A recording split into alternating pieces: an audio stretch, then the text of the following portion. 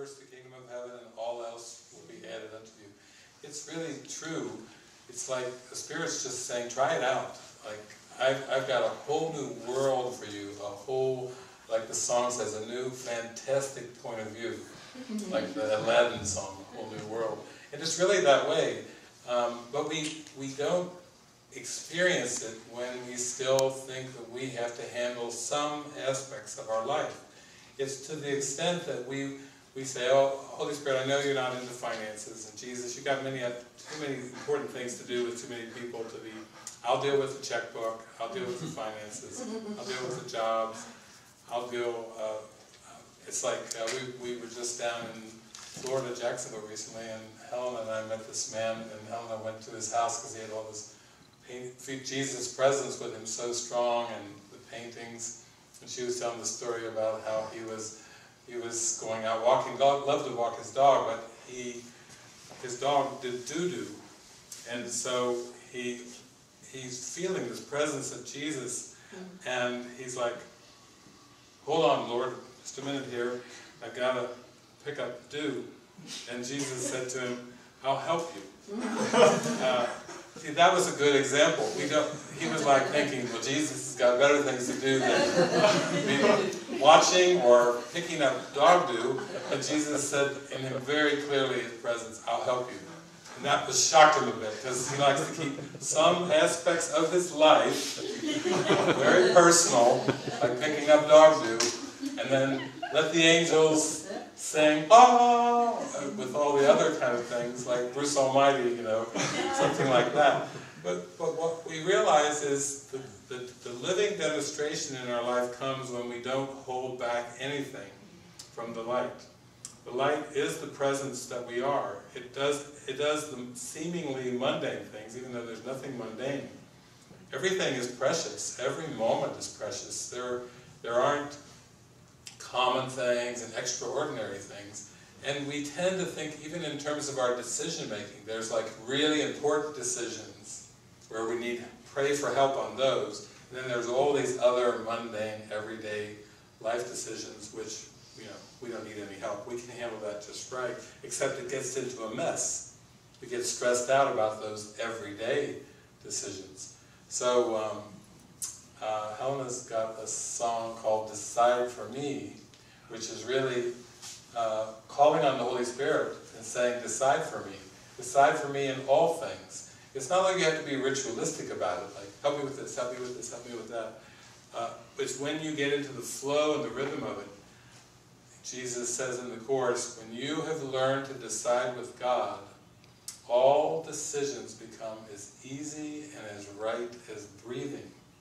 And it is as if you will be carried down a quiet path in summer. That's how our decision-making can be, when we put God first and we let the Spirit just pour through us and kind of go before us, like the lilies of the field. They neither, was it toil? Or spin. It'd be nice to be able to live a life without toiling and spinning. He's the one who wasn't raised with the Bible. That's right. The one who had no Christian upbringing. Well, yes, toil and spin. That's the way that it works. It pops through. But that's the beauty of it, where you don't have to give conscious effort for it. It's more like opening up. When you clear your mind of the darkness, you could go on, we could say, Holy Spirit autopilot, and experience a joyful day. Every day, that's God's will for us, is happiness and joy. Not sometimes, not part of the time, but all the time. So we're here tonight. We've got songs, they've got their guitars, the music's pouring through them, Helena's got her songs, and so we're open also to any kind of topics or questions, because we're just an open book. For us, this is just the way we live. So sometimes people ask us about, what do you do about this or this and this and that. Just in living together, in relationships, in all those kind of experiences, including quantum love, that's an amazing experience, because it's not tied into persons. And so it's transcends this kind of personal need, I want, you know, trying to get things from people, which is so typical of human relationships. It really does transcend those. So does anybody have any topics? Yeah. I just got a question. I'll try to do it justice. But when, you know, I've been through the course with David, so I understand the language. But sometimes the language doesn't serve. In this instance, what I'm thinking about is when we, you know, you guys are talking about like that perfect day, or that with the Holy Spirit or with God, it still has that essence of something separate, you know. So how do you bridge that gap to where it's actually not anything separate? I mean, honestly, you know, it's presence. So all that's really required is clearing to presence. Yeah, that's pretty much describes our day. When we go out, we just pray that the attitude shine through us, and if there's words, so be it. But actually, words are but symbols of symbols, twice removed from reality. And I do a lot of talking, and I tell people, you really won't ever reach God through words. That even God knows the prayer of our hearts before we utter a word. And so I find it's like a surrender. Like all of us really are into stillness and presence. That if you ask what's the most important thing, it's the presence. And it's not like we have like practices or rituals anymore. I started with the Course in Miracles back in 1986, and it served, but it was just the same thing you thought. It was like there was a David and a Holy Spirit, and there was, even in prayer, it was an asking, a back and forth. And then that prayer without ceasing, you know, just started to come in stronger and stronger and stronger, where there wasn't a question. So when the questions leave, that's where it starts to become very consistent, the presence. Yeah. I mean, you could say presence with life, you know, like presence with not any life outside of your life, but presence in your life, because even that starts opening up things that you weren't aware of in your own life that needed attention, or, you know, required love. Yeah. Say presence with love. Yeah, that's it. It's really in what words come to you is so beautiful, because we, among ourselves, it comes out in different ways, and sometimes I'll give talks and it's all quantum, so it's all quantum physics. I can do the whole talk without mentioning God or Spirit or Holy Spirit or whatever.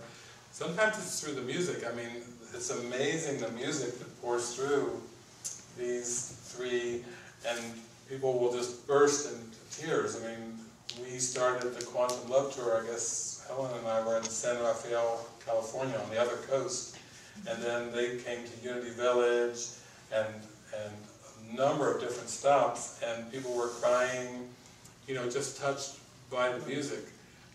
One Course in Miracles facilitator down in Florida, he said, I don't even know if I want to go to like a public gathering on the Course. It's a self-study book.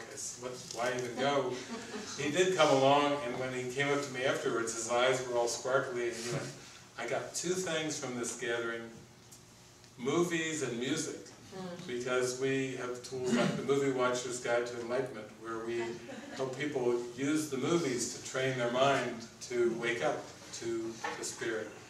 The music just pours through. It's been very helpful for me in meditation and just being around it all. We have a music festival every year where we've got little coasters around there for the 3rd annual Strawberry Fields Forever Music Festival and Enlightenment Retreat. And we just come together in a big canyon in Utah, and people have all these songs of the Spirit pouring through them. Very wonderful, deep songs. And sometimes they actually sing. Like our friend Eric got up there and he wanted to meditate. And everybody, he's got such great songs. They're like, come on Eric, sing! And he's like, nah. He just got up there, and it opened it up for all the other musicians. He was practicing. He'd been quite intellectual, and he didn't want to. And he'd also had a musician's self-concept with pride. He was a very good singer and a good guitar player, and he didn't want that anymore. He didn't want to be that on the stage, and so he just decided that he would sit and he would wait until he felt the presence.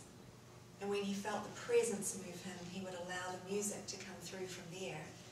And he would, so he stopped, and he, no. And the audience. No, that's okay, because everyone knows this music really well. And it was that devotion. He was like, I won't move until it's moving through me. And yeah, it was such a gift for everyone, because everyone there is there to undo the self-concept. We just want to authentically have the spirit come through us. And so we have expression sessions for the musicians every morning so they can come and share their fears and thoughts about performance. They want to clear all of that out of the way, so when it's their turn they can get up there and really have the experience for themselves. Yes. So, and after his performance, he said, oh my God, I can't be as bad as that. Everyone relaxed. All the musicians were like pros after that. He can do that. I'm going to be great. Yeah. And it comes through like with the movies, you know, there's so many great movies out. Just this year, an amazing group of God movies is out. There's movies like Transcendence with Johnny Depp, you know, more technological ones with consciousness. There's watching this one called Mr. Nobody, which is really a quantum movie.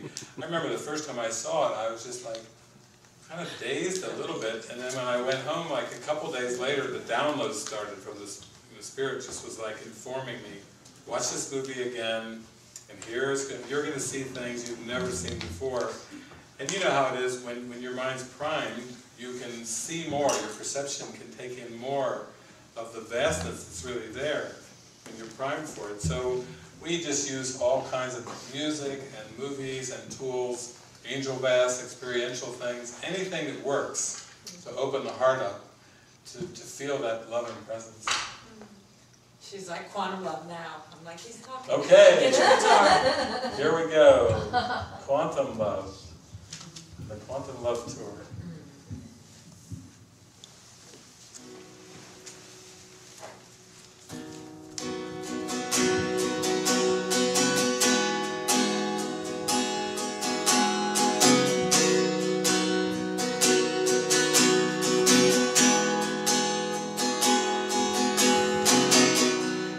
Love beyond romantic. This love cannot be contained. It's bigger than the two of us. Dissolves walls and breaks the chains.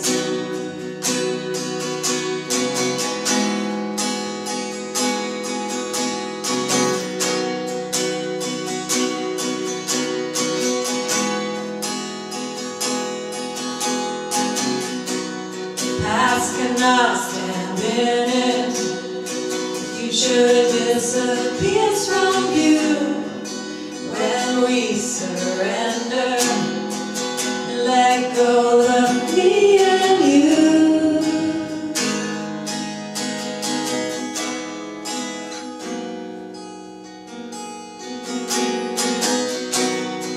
It's all we wanted. It's who we are. Heartbreaking, wide open,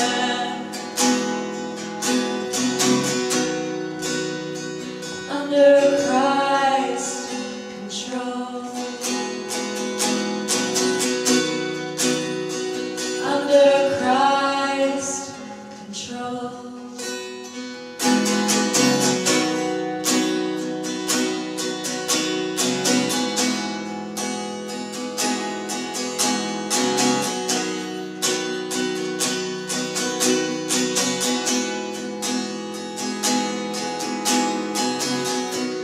The only way to handle this is to surrender all we know, the good, the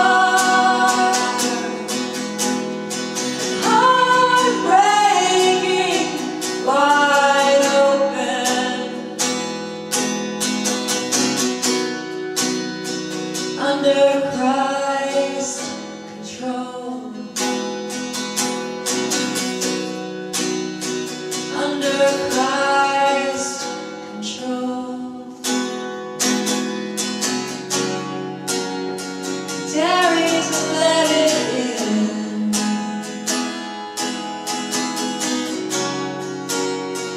daring to let it be,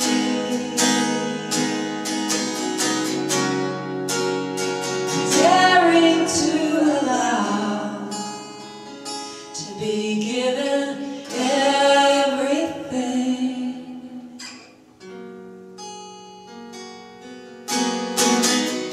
It's quantum physics, baby. Love radiates undefined. It's all inclusive. One love, one heart, one mind. It's all we wanted. It's who we are. Heartbreaking, wide open.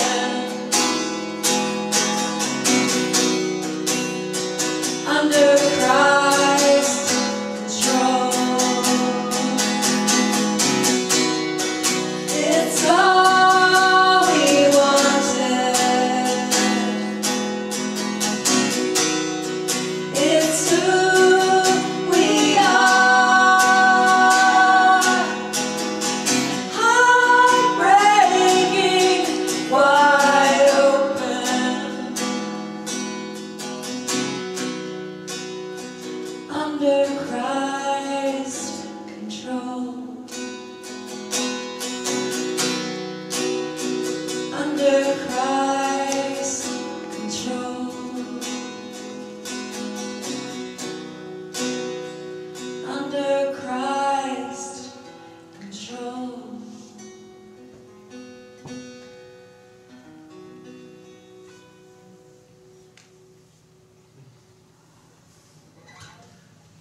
Thank you.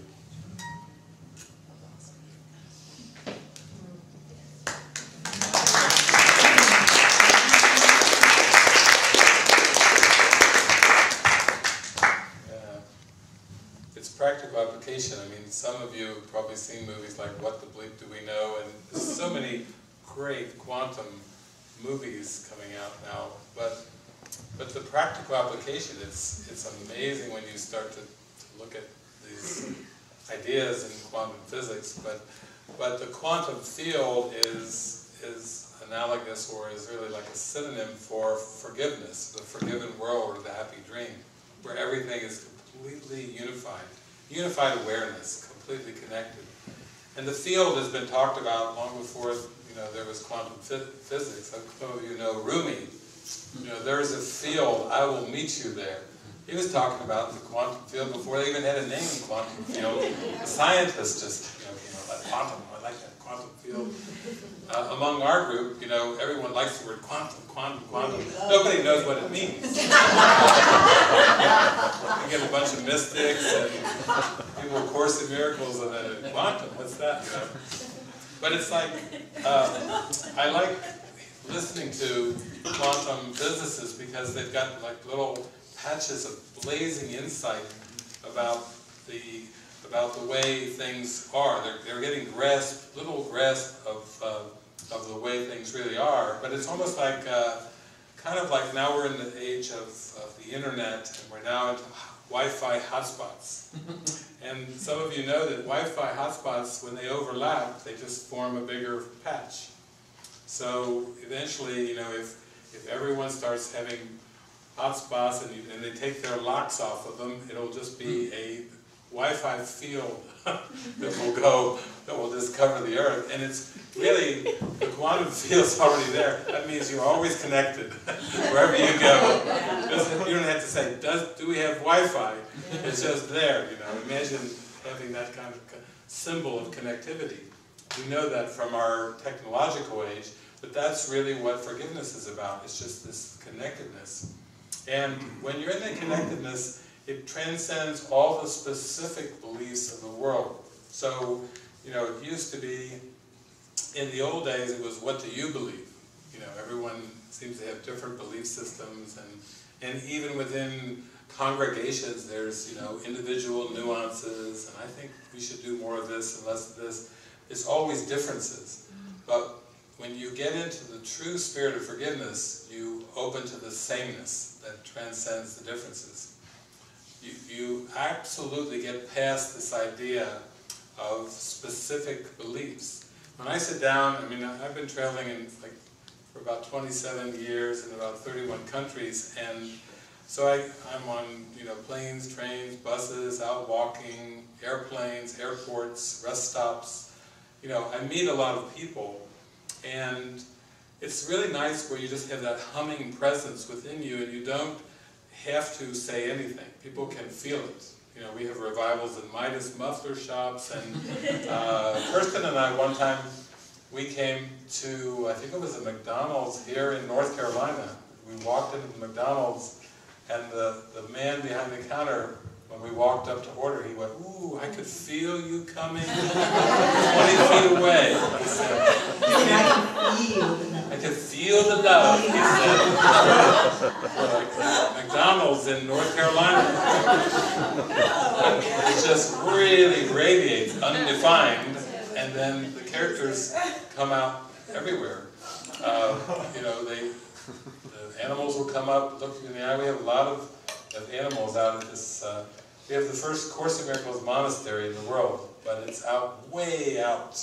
And so there's bobcats and deer and cows and like rams, and I mean all kinds of animals, squirrels, chipmunks, cats, everything. And they're just like reflections, like chipmunks that will, we had it seemed like for 2 or 3 years we had a blind chipmunk.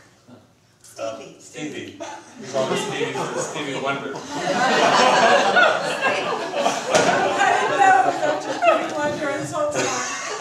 She just got it. She got it.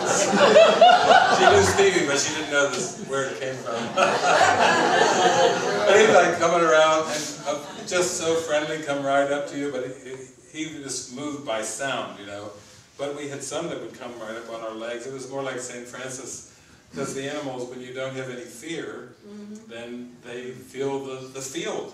They feel the merge. They're like, "Oh yeah, you're one of us," and you just come right up.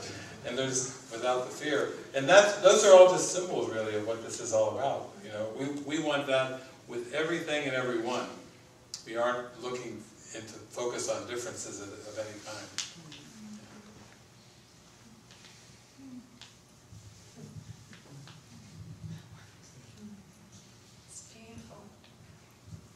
That's it. And my experience of like coming into that, there's a lot of reverb. Like I'm in a cave.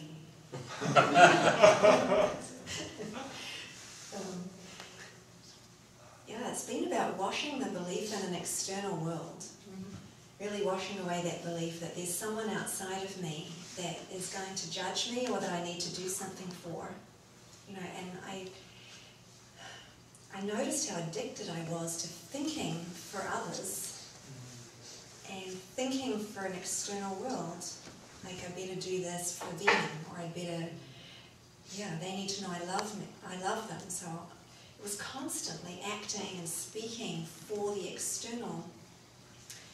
And what's washed that away is just this devotion to pray, listen, follow. Just very simple, pray, listen, follow. And that guidance of the Spirit is what's coming from within, or it's coming from another source. It's coming from a reference point that's not the external world. And as I've done that, just devoted to listening and following from this reference point, it's just turned everything around to this merge where I am that. I am that presence. I am that source. I am that spirit that's coming from God and extending outwards, rather than I'm a separate person trying to act and react and get it right in the world. So, and that's really what it's all about. It's just this washing away of a separate self, washing away of a self-concept that is born of feeling separate and independent, and instead just turning our attention, our full attention and devotion to that connection. And that's where the safety lies, and that's where the love lies, and that's where the answer to everything lies. And with that, we let go of needing and expecting anything from the world. You know, it's like that, being sourced by that spirit and being directed by that spirit means we're just no longer looking to the world to source us, you know, and to provide the safety or anything. And yeah, so for me, something like music has been such a natural way of being in that presence. And it was only, a year ago, I was with a friend in Australia and having a very deep inward time and going through a real stepping away, letting go of responsibility in a big way. Responsibility for leadership, or being a counsellor, being a teacher, being in community, leading anything, being anything. Mm-hmm. It was just time for me, just time for God, and to go through some deeper layers of letting go of specialness. And then I felt like extending. I could feel it, something I wanted to extend and be in the love, but I didn't feel to be talking to people. So the Spirit said, ask your friend for a guitar lesson. Mm-hmm. And he showed me one chord, and that was it. I just sat with my guitar happily for hours, just with one chord, just playing. And I'd been praying, and I had a song already written down from my prayer. And so he helped me with a little bit of rhythm to add to it, and it became a song, and it's all I wanted to hear. And so I would play that for hours and hours and hours and days, and then I prayed again, and he showed me another chord. And another way of playing, and then I had my second song. And it's all been about this connection with God. That's the only purpose. And 8 months later, I came back over to the States, and it was time for our festival, our Strawberry Festival. And by then I had 6 songs and about 10 chords. And I found myself on the stage sharing this music. And it was recorded, and then I had an album, and then I was going on tour. And it just made me laugh. Like every time I would be there playing a song, someone would say, Kirsten's a musician. I just giggle, because it's like I'm really not. It was just another way of seeing, like, it's just about that prayer and asking, and then the Spirit. It's all about that relationship. Like, all God wants for us is for us to be in relationship with Him, and truly all we want is to be in relationship with Him. So it's just we keep aligning with that prayer. What is your will for me? What would you have me do? And having the worthiness to keep asking and keep inviting and keep expecting to feel it and to hear it.